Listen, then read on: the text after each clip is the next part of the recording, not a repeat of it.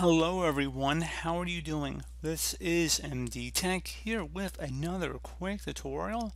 In today's tutorial, I'm going to show you guys how to go about resolving if you're having an issue with your audio service not responding. So you might be on this video for a variety of reasons, and I just kind of want to go down the list as to what I would recommend checking on first. First thing I would actually suggest would be to make sure your physical speaker is turned on. So if there's a power button, make sure it's turned on and lit up. So maybe it's been disconnected from the wall, or perhaps you just haven't turned it on. So definitely go ahead and try and enable that. So try and turn that on first and foremost. Next thing I'd recommend trying would be in your system tray. If you notice your sound icon has a little X next to it, that means your system audio is turned off. And just click inside of it one time, so click on the icon, and then you should have a scroll/dragging functionality that you can go ahead and increase the volume. So I'd recommend going ahead and checking that as your next option. And if you're still having a problem after that, another thing you can go ahead and try here would be to open up the start menu, type in services. Best match should come back with services listed right above app. So go ahead and left click on that.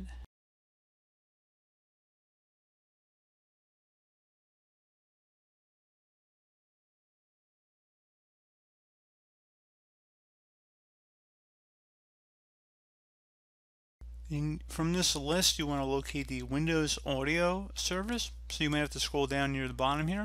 You can also sort the list alphabetically or in ascending or descending order. It just seems to be taking a little bit of time in my case here.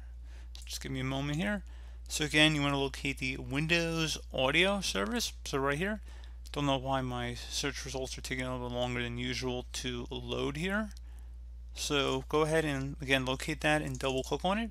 If service status says stopped, you want to select the start option. Set start type to automatic as well if it's not already set.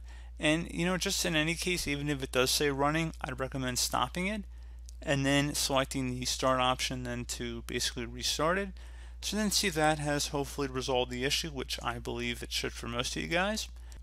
Another thing we can try here, if we select apply and OK to close out of that, is to open up the start menu. Type in CMD. Best match should go back with command prompt. You want to go ahead and right click on that and then select run as administrator. If you receive a user account control prompt, go ahead and select yes. Now I'm going to have a couple commands in the description of my video. I want you guys to copy them directly from my description. So just highlight over them and then just right click and copy, or you could use the Control-C command if you are more comfortable with that combination. So either way is fine with me. And you want to go copy the first one. It should start with net local group administrators.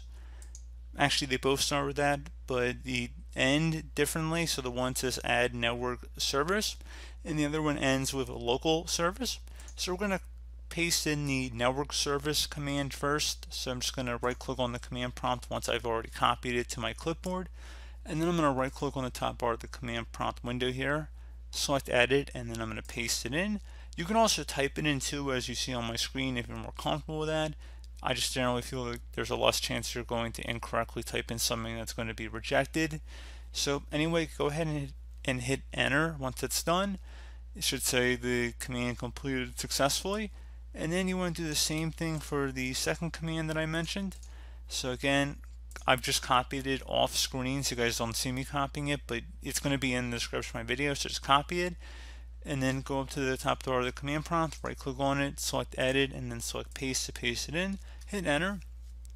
Now I'm going to actually just start addressing this in these kind of videos, that you might actually have to expand the description of my YouTube video to see it in the description. Some people just expect them all to be visible without having to click show more for some reason, even if it says command shown or whatever.